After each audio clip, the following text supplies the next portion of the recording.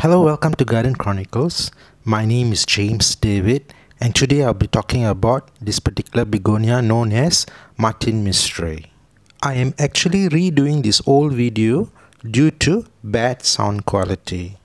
So in this video here, I'll be sharing my quick care tips on how I care and cultivate this particular begonia.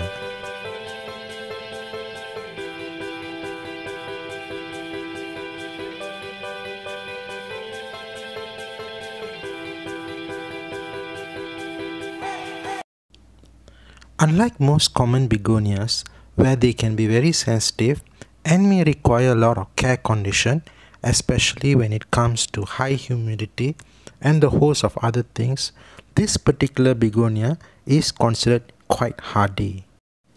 I will be going through some basic details on some of the care tips on this particular begonia.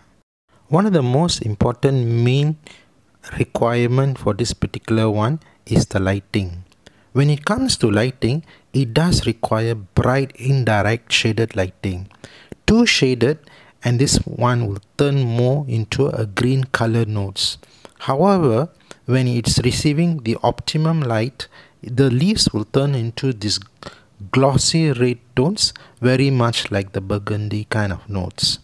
Also, they will be able to bloom more frequently when it comes to optimum lighting. The blooms will not take place in shaded area.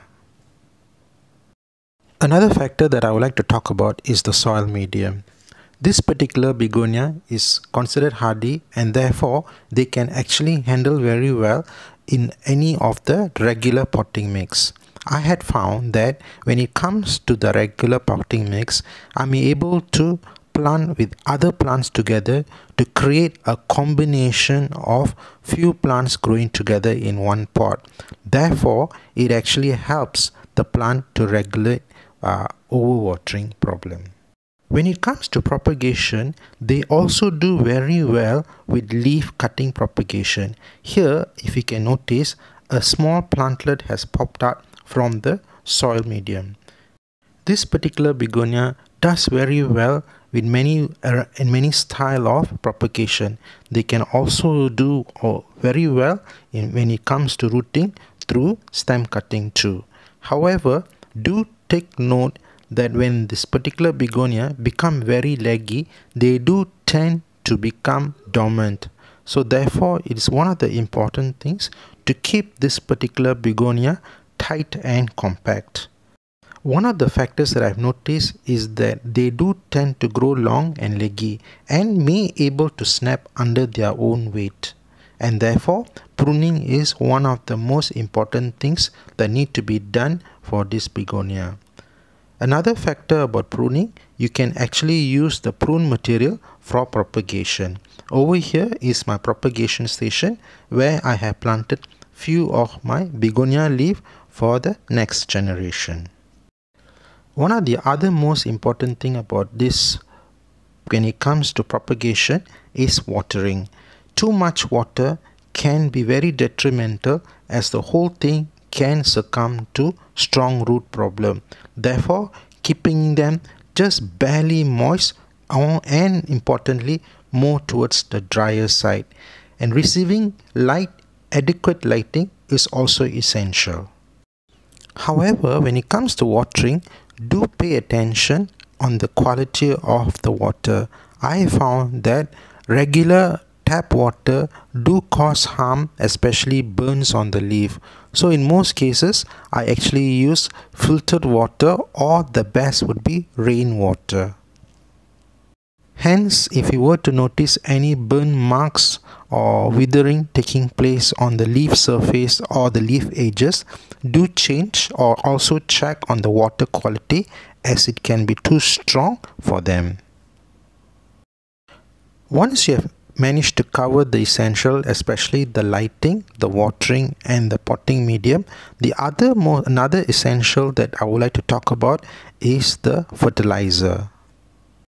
I have found that one of the strongest struggles that I actually face is getting the right fertilizer for these begonias.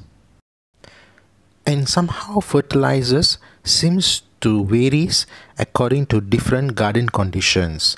In my case, I have found that organic fertilizers work best, but they are not stable. At times, I find that it does work at the first stages, but tend to burn the plant when it comes to the second application. Hence, they can also be very finicky. Because of this factor, I often alternate my feeding application by using organic fertilizer in 1 week and chemical foliar fertilizer in the other week. Alternative feeding setting actually ensure their good growth and very much balance in getting both of the different nutrients and the ability to handle a good root structure in this condition. Apart from all these particular basics, I have found that they are quite hardy and I have not come across any pest problems on this begonia. Also, unlike most begonias, these do not have much of a root problem or root rot problems. Hence, they are considered one of the hardy ones that I have come across. And because of all these factors, I would actually recommend this particular begonia for new beginners to start with. They are actually very hardy and easy to care for.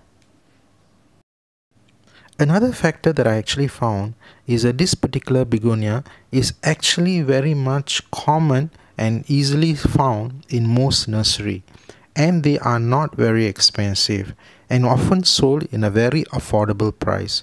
So this is other factors that you can actually look into it when it comes to Martin Mystery Begonia. I believe I've covered most of the most essential plant care needs for this begonia. If you have any questions, do put in a comment below and I try my best to answer them in my best ability. Thank you and have a nice day.